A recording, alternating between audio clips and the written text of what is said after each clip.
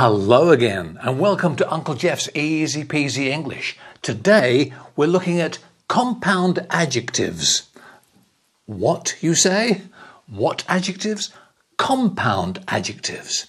For example, she was an attractive red-haired woman.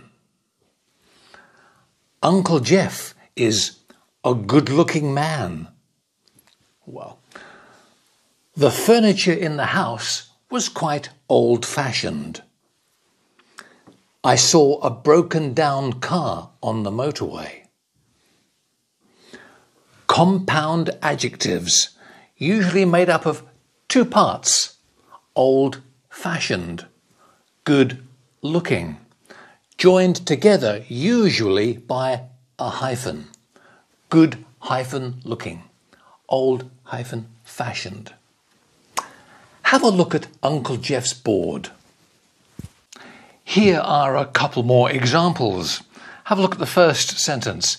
You can see this vase is hand and wasn't produced in a factory. What's the missing participle? My office is air, so it's very cool even in the summer. And the last one, I want to get my eyes tested. I've become very short lately. So what are the missing words?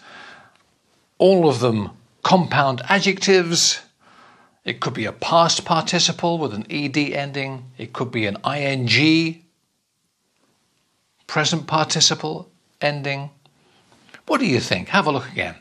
You can see this vase is hand and wasn't produced in a factory. Handmade. Lovely.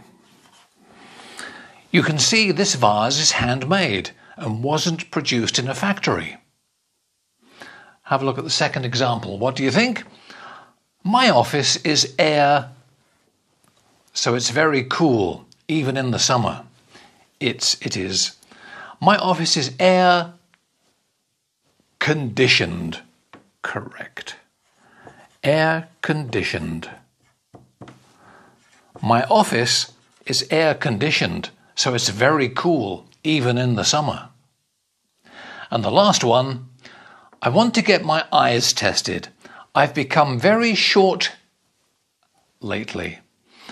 Again, all of these very common compound adjectives, all of them describing the nouns. Handmade, describing the vase. Air-conditioned, describing the office. My eyes, I need to get my eyes tested. I've become very short-sighted.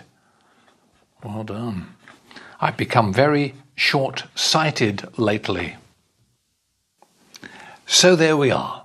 English grammar, compound adjectives, they are easy-peasy.